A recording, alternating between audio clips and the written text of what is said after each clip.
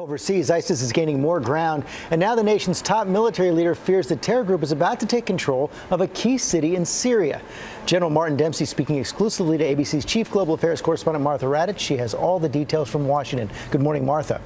Good morning, George. General Dempsey said flat out he thinks the Syrian city of Kobani, which is on the border with Turkey, will likely fall. ISIS fighters have tried to capture the Kurdish city for weeks, and thousands of residents have fled into Turkey. The U.S. has been conducting airstrikes around Kobani, about a dozen, but it has not stopped ISIS. If ISIS takes this town, it will control most of the northern Syrian border area, George. And Martha, as you say, the airstrikes are continuing, but it's getting more difficult.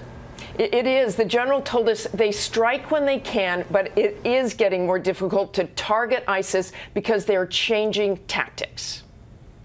They're becoming more savvy in the use of electronic devices. They don't fly flags and move around in large convoys the way they did. They don't establish headquarters that are visible or identifiable. And, George, they are now hiding in the population, which makes it even more difficult. And that means we're going to need even more cooperation from our allies in the region, especially Turkey. That's exactly right. And we're getting some, but not quite enough at this point. Okay, Martha Raddatz, thanks very much.